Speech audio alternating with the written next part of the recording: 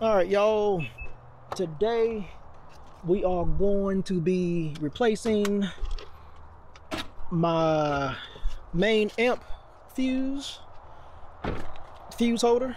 It's like a circuit breaker style fuse holder. I've had this one in this car for probably about 4 years now. I prefer the circuit breaker one right here.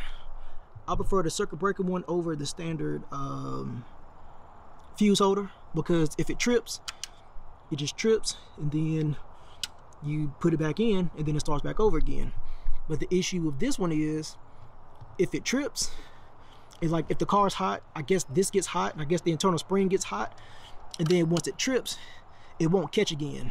Like it'll just keep going in and out. And today we have no bass because my little circuit breaker doesn't want a circuit break. It just wants a break. So let's get this replaced with a newer one that's actually gonna work. And if I'm driving on a road trip where I'm going somewhere, let's say like 2-3 hours, and it gets hot, and I'm in there playing it, and it's bass hitting a low note, and it trips, then I have no more bass for the rest of my trip. So I bought a new one. This one is it 100 amp? This one is 100 amp. And this one is a 150. So hopefully that will solve one issue.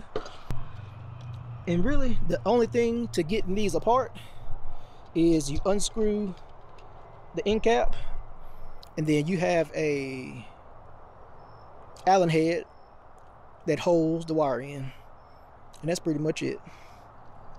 So I'm gonna get this out, get it in the new one, and then we should be good to go.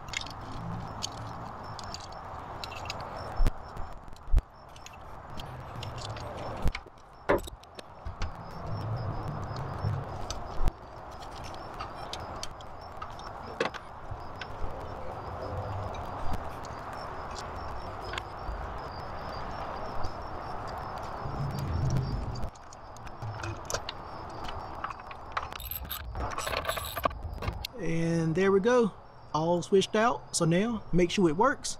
Let's flip the breaker. I don't hear anything crackling, I don't see any smoking, so I'm going to say that's good to go. Let's go in the car, turn on the radio. Radio comes on.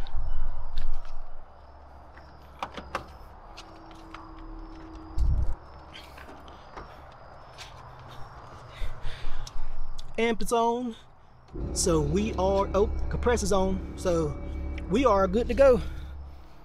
So if you are tired of the old, standard style amp fuses, and you want to upgrade to a circuit breaker one, do this. But I tripped the circuit and it's no power, but if I go and connect the circuit, now I have power. So simple as that. I'm not gonna play the music because of YouTube copyright and all that fun stuff, but if you have any questions, let me know down in the comments. But I will have a link to the 150 and the 100 below. Everybody always asks about my voltmeter. Got it on Amazon. I'll have a link to that in red and probably blue, and the description as well. So think, build, enjoy. Peace.